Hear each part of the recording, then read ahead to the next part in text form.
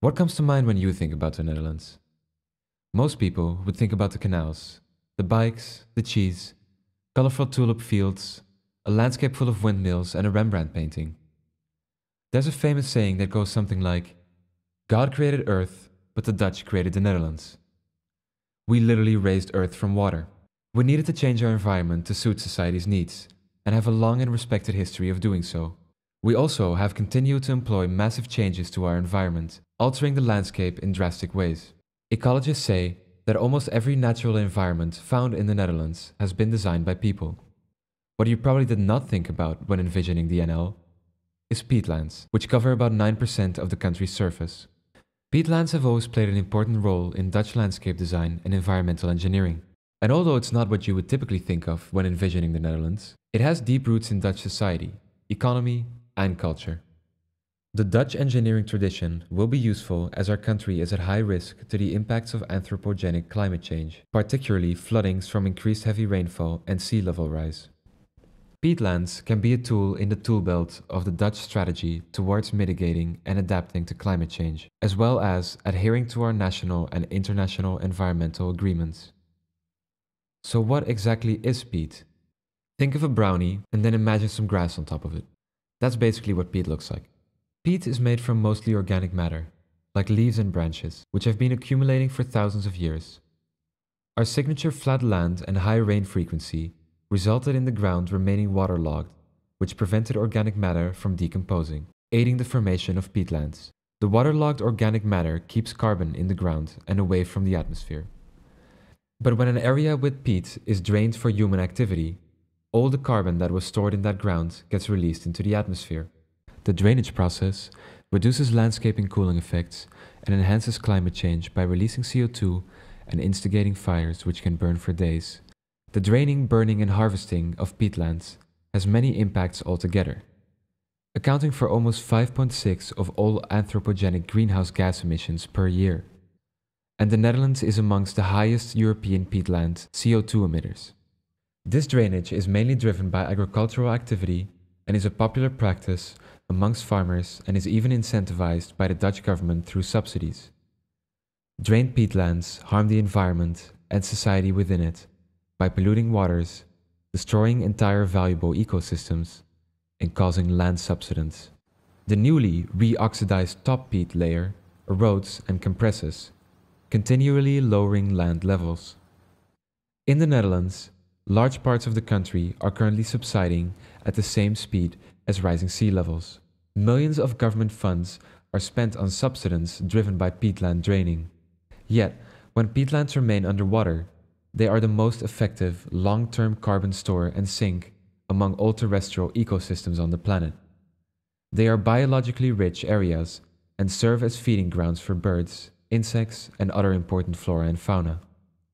When protected, peatlands host life, act as barriers to rising sea levels and flooding, issues with which the Netherlands is at ever-increasing risk due to climate change.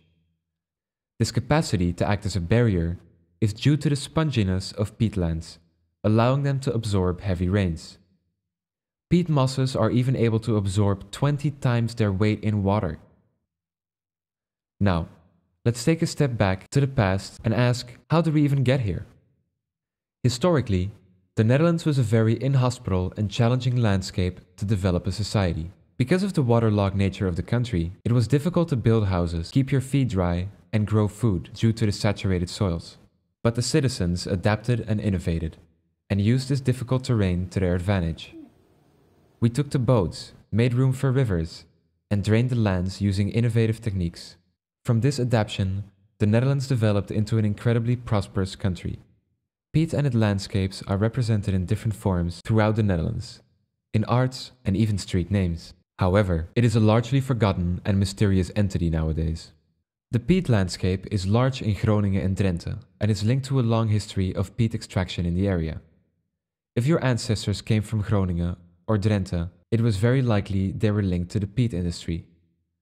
The peat industry dates back as long as the 15th century. It reached its peak during the period of industrialization. Peat even fueled the golden age of the Netherlands and formed the main energy source for steam-based machines driving industrialization which eventually led to current-day climate change. Rich citizens from large cities founded peat companies, hiring peat diggers for the hard work. Working in a bog, you would be either standing in cold water up to your hips or standing in a wobbly boat bending over to dig up to the heavy peat for 16 hours a day. The dredging technique began in the 1740s, and the harvested peat would then be transported by boat pulled manually. When walking through Amsterdam today, boats that were involved in the transport of peat can be seen next to the Scheepvaartmuseum. These peat diggers were only paid in vouchers that they could use at the local stores, which was owned by the farmers, enriching them further. After protests, starting in 1888, national laws were writing to tackle these so-called truck wages, which are still in use today in our labor laws. Peat has been used historically in a plethora of ways in the Netherlands. It was used to warm houses for domestic consumption. It was even used to embalm people. Peat was believed to have medical properties, and peat therapy was a common practice. Patients would be covered from their feet to their necks so that they could absorb the medicinal qualities.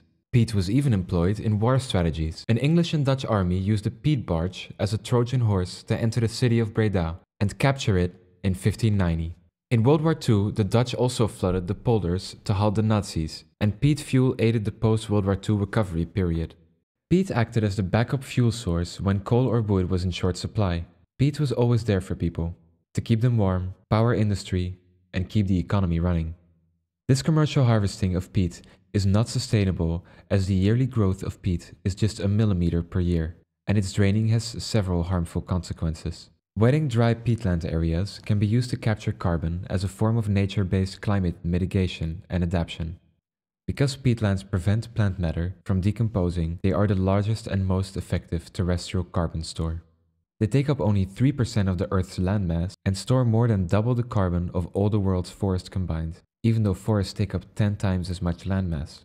When peatlands are protected, they can also help communities become more resilient to climate change because they act as an incredibly absorbent barrier to heavy rainfall and rising sea levels. The importance of peat in tackling climate change has also been recognized on a global level. The Global Peatlands Initiative has been launched by the UN Framework Convention on Climate Change COP22 in 2016, aiming to raise awareness about the importance of peat in the global carbon cycle and its role in mitigating climate change. The Netherlands has ratified the Kyoto Protocol, which is a legally binding treaty that commits industrialized countries and economies to limit and reduce greenhouse gas emissions. The treaty has also recognized peatlands and organic soils as an accountable factor and potential target for mitigation action. The Netherlands has also ratified the Paris Climate Agreement in 2017, also a legally binding treaty to reduce CO2 emissions. On a national level, the Netherlands has to fulfill specific obligations. Since May 2021, the binding EU target for a net domestic reduction of at least 55% in greenhouse gas emissions by 2030 has been agreed on. Considering this, the Netherlands not only has a moral obligation to reduce its greenhouse gas emissions, but also a legal one. So what initiatives have been taken for the Netherlands to achieve these goals?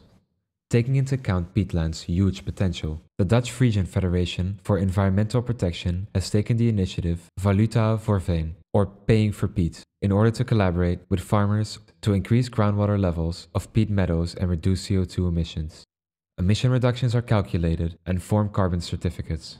These certificates can be traded in the market, which contributes to compensating the farmers and landowners financially for reduced agricultural productivity due to the higher groundwater levels. Taking farmers into account with Peat initiative is very important. They need to be consulted and respected as they are important stakeholders whose livelihoods depend on the lands they work on. Another important initiative has been the Care Peat project from the EU, which also works together with regional NGOs in the Netherlands such as Natuurmonumenten, which do work with local landowners and farmers to restore peatlands.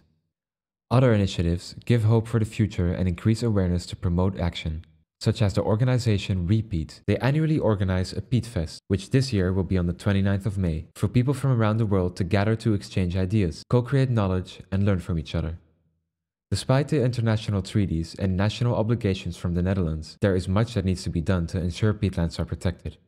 Access to information, changes in agricultural policies, and a change in mindset to working with nature instead of against it. There is no available information on the rates of peatland drainage in the Netherlands, and it is difficult to resolve an issue when there isn't enough data. nor enough public awareness and involvement. Many Dutch citizens are unaware of the importance of this landscape, and this needs to change.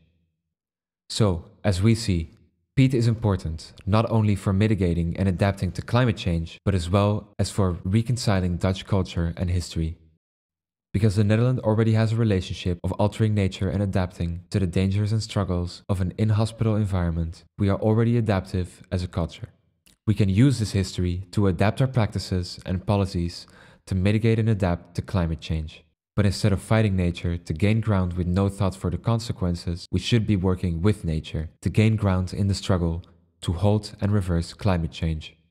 So now, when you think about the Netherlands, you can think about the canals, the fragrant tulip fields, the nice cheese, the landscape full of windmills, the Rembrandt painting, but also the peatlands and its importance for nature, the country, and its people.